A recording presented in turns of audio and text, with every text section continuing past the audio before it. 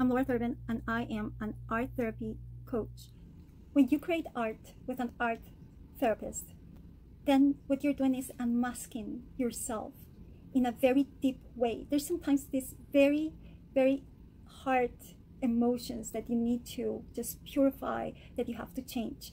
And art therapy helps for you to self-express yourself directly to paper and really understanding, not in a conscious level, in a subconscious level, what the problem was, because we use symbols. And then you can actually exteriorize in a way that you're not touching the wound all the time. You can exteriorize those feelings and emotions. Sometimes the emotions are so big and so hurtful that the process of talking about it, the process of putting in words, is a little too much for us. So this is why art therapy helps. Very powerful when you have gone through a very traumatic event, abuse, war, whatever you have gone through, is very powerful when you put something into a paper.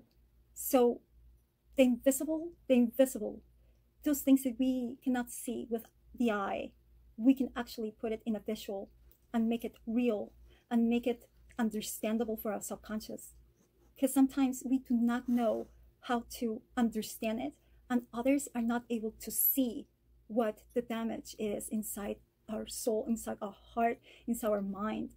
So putting it on paper, it makes everything come to light. It's powerful. It gives you the power. It gives you something tangible, but at the same time, you don't have to go through all the pain and the painful process to put it into words. Also, it gives you self-worth because you're creating something. You're creating art. You're creating, and all those deep traumas that we have when we're children, they actually disappear with a good treatment. It has been proven that 45 minutes of art therapy will improve your cortisol levels. It will calm you down. You will be less anxious and less stressed. For a person that has a post-traumatic stress disorder and you are having like nightmares or this anxiety that you cannot get rid of, art therapy has been proven neuroscientifically that it helps you.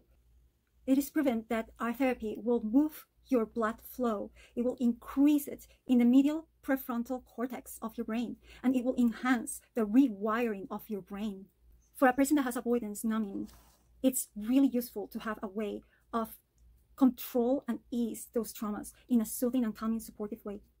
I'm Laura Thurban, and I am an art therapy coach, and I would love to hear from you. If you have any questions or if you want to set up an appointment, please text me 480-452-9229 or email me at art@laurathurban.com. Thank you.